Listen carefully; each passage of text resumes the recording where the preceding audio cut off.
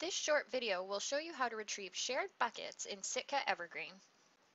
Buckets is the name for a batch change functionality in Evergreen. Buckets allow you to group together many records and make changes on them all at once. Buckets allow you to track and work with your materials in arbitrary ways and more easily collaborate with others. Currently, there are copy buckets and record buckets.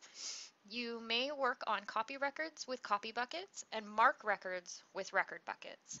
The record being in a bucket does not affect normal library functions such as circulation. Being in a bucket is not a status. Buckets are owned by the user account that created them, but buckets can be easily shared using the bucket number. First, we will find a bucket. Click on Cataloging. In this example, we're going to find a copy bucket, so click on Manage Copy Buckets. In the Bucket View pane, choose a bucket from the drop-down list. We'll choose Working Copies. Whenever a bucket is retrieved, the bucket number and owner are displayed. We can see the bucket number here is 14 and the owner is Sitka LSA MPL.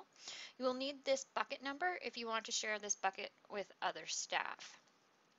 Now, if you want to open a bucket that has been shared with you, the process is very similar. From the Bucket View pane in the drop-down menu, select Retrieve Shared Bucket. Here it's going to ask you for the bucket number. In this case, the bucket number that has been given to us by the bucket creator is 15, and we'll select OK. You'll see here the requested bucket is displayed. We can see the bucket number is 15. The owner is Sitka Circ MPL. We are now able to work with the records in this bucket. Thank you for watching this video, and for more information, please visit the BC Libraries Cooperative website.